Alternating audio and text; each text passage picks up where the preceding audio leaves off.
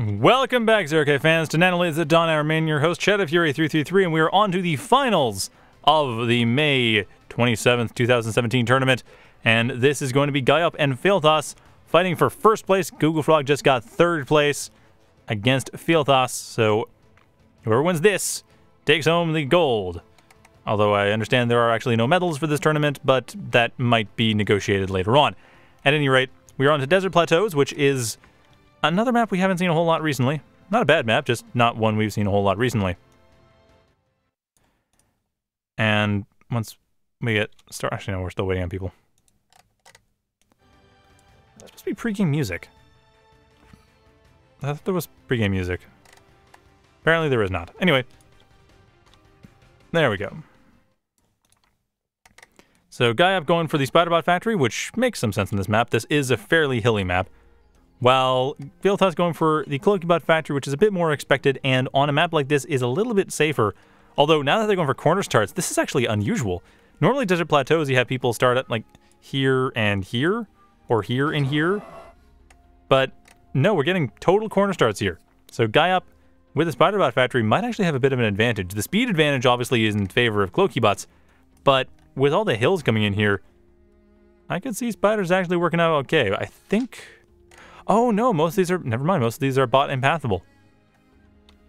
So there's quite a few locations the spiders could be, and that would not be manageable by Cloakies. Now, right in front of a glaive is not one of those, but... Oh well. Mistakes were made. At any rate, if the fleas can get close enough, then they should still be able to get in some scouting, and no, they can't. Fealthas already on the ball with the Lotuses to make sure the fleas cannot get close enough to figure out what's going on. I mean, the fleas still have places they can go. The plateaus, that's something, but it's probably not going to be the immediate choice. Because, of course, the thing with spiders is you want to have your fleas wherever you can in order to have as much knowledge as possible, because then way you can ambush. And spiders are, if nothing, if not ambushers. That's pretty much how they play the game. And Venom's already up. Venom Hermit is probably what we're going to see. That is the typical strategy. gajop's likely to go for that. They might, if they haven't played spiders in a while, go for Venom Redback. That was the old meta. It's kind of fallen out of favor, but against Cloakybot, it could work, provided we don't see a lot of Rockos. However, there's no reason not to. And indeed, gajop is indeed going for the Venom Redback strategy. They're not going for Venom Hermit, which I didn't expect. And Google Frog correcting me about the medals. Apparently there are going to be medals. That is good, because there should be. This is a tournament. Tournaments should have medals. At any rate, this gajop army is taking a little while to build up, but that's fine. I mean, like I said, this is a corner start, so they have plenty of time to do so. They're focusing far more on their economy, as they should, considering the positions, and that is something Fealthas cannot punish. Try as they might. Don't have any options to deal with that. Similarly, though, gajop unable to punish the expansions coming in from Fealthas, as Fealthas has been pretty vigilant about making sure that their Conjurer is not undefended. And that's absolutely necessary. There's no way that you can just not do that against spiders. Spiders have way too many options to surreptitiously get into your base. You don't want to let those fleas just come up from behind and tear apart your Conjurers before they can do anything.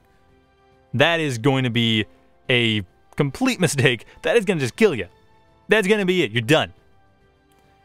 But that's not much else I can say. And no, my microphone has not changed. People are pointing out that they like my voice now for some reason. No, my microphone is completely unchanged.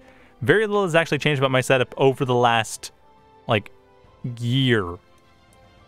Yeah, year and 2 months. I got a microphone about February of last year, I think. I've been using that microphone ever since. It's a great microphone. I think I just managed to get the setup finally working. Also, morning voice. That could be part of it, too. It is early morning. My voice is a bit deeper as a result. That might be why. I'm also a bit closer to the mic than I was before. Nah. I mean, being close to a microphone, most condenser microphones, you will sound a bit deeper. Sound a bit more full.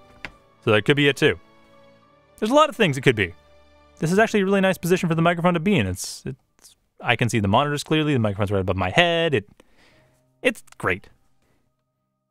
Anyway, technical considerations regarding my recording setup aside, this is still in a good position for Fealthas. They have the Rocos up. They don't have to worry too much about worrying about the forces coming in from gajop, because gajop's forces are all vulnerable to Rocos.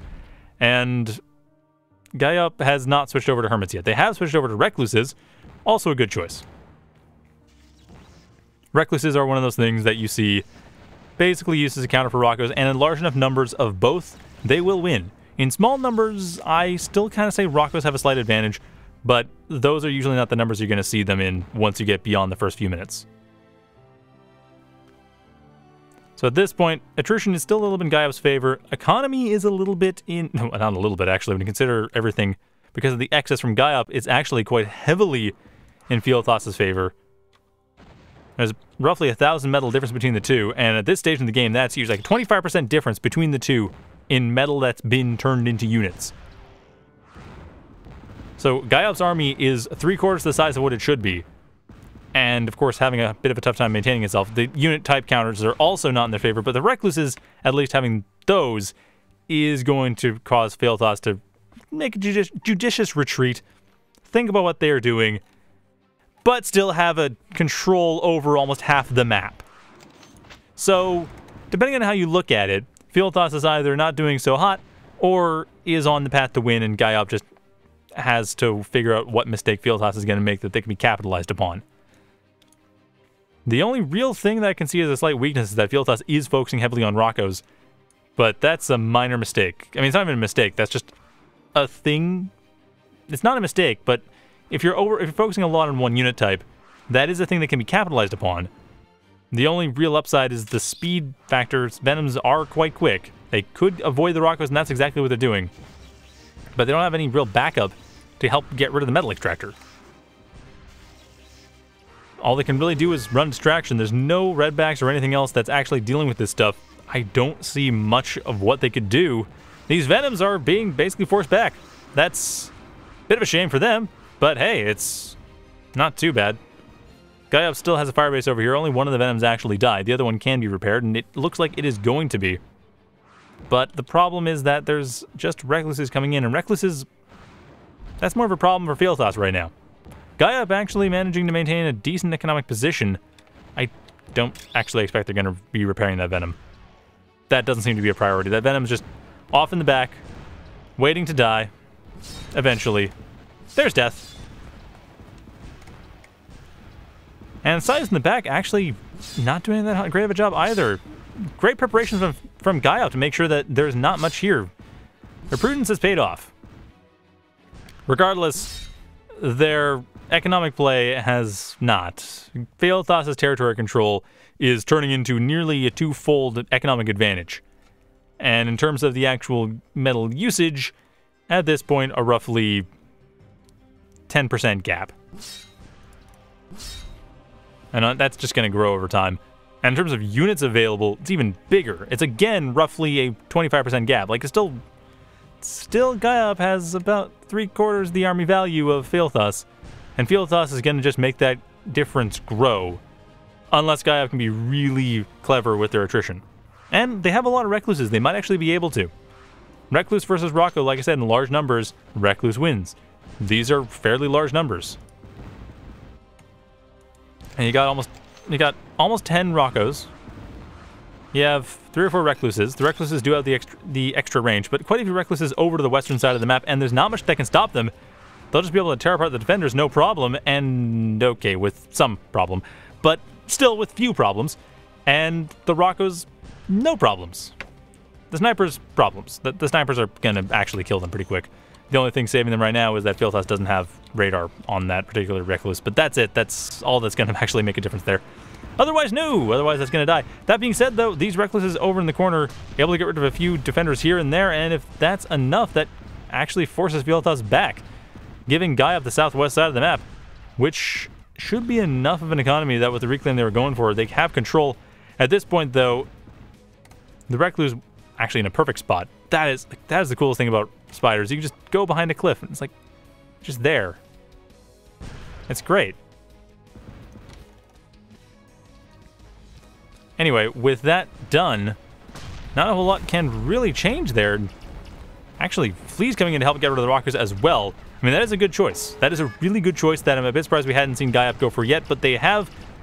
The glaives, however, do destroy fleas. Like, glaives are effectively riots to fleas. There are enough fleas to get rid of these glaives, but it's not quite enough to get rid of the entire army. Still, it is enough to rout it, and that is enough to give gajop control of about half the map.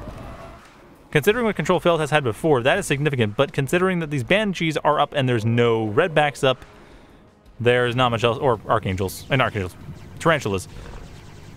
There's not much that can be done here. gajop doesn't have a whole lot of options.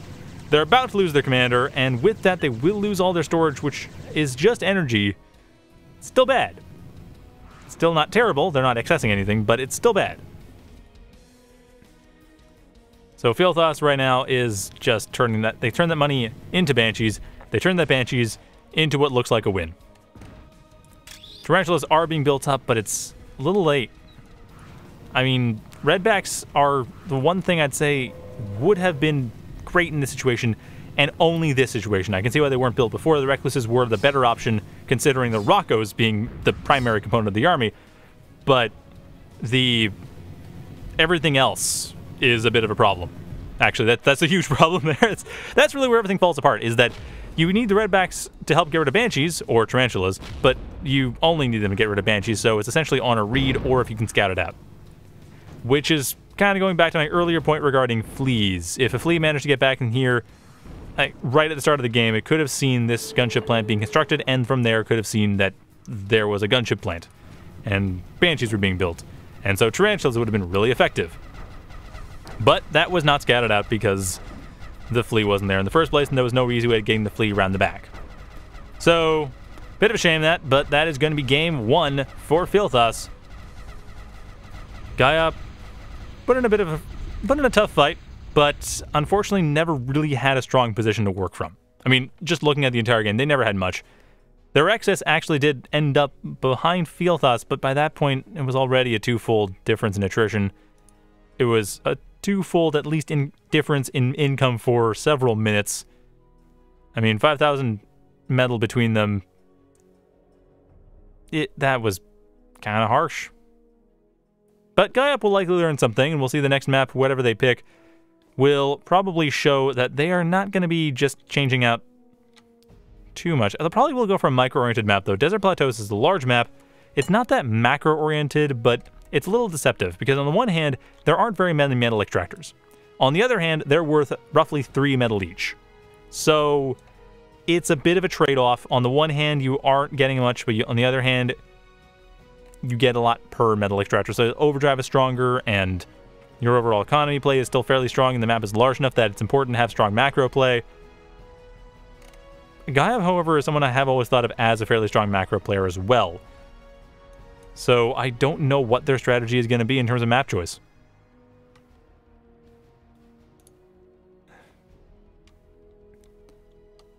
So with that, I suppose a break is in order. Or at least not looking at this screen so I can actually change things over and figure what's going on in terms of the tournament. But yeah, I can't think of any map that gajop would pick.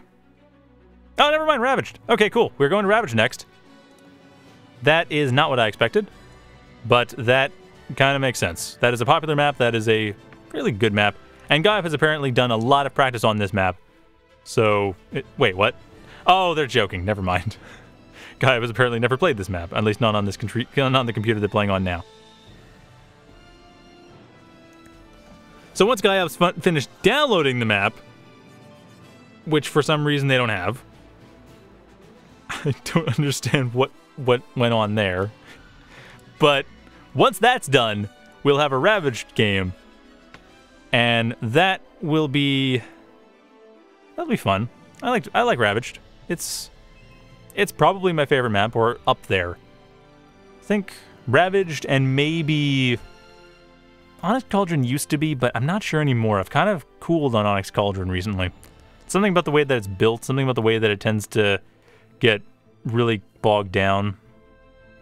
Like, it's got an interesting design, yeah, but I don't know. Very pretty, though. And then, I mean, obviously Trojan Hills is my favorite. or Bandit Plains. I'm never really sure which. I think Trojan Hills is my favorite just because I do like the smaller size, but Bandit Plains has a lot more flexibility to how you can play it. Even if it is a 16 by 16 map and a 1v1 that's just...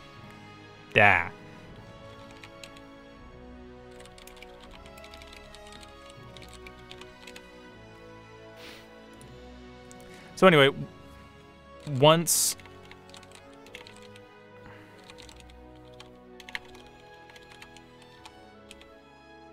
that's done, it will be the possibly last game of the final. I expect we will see. This is Fealthas playing very strongly that it won't go super well for gajop.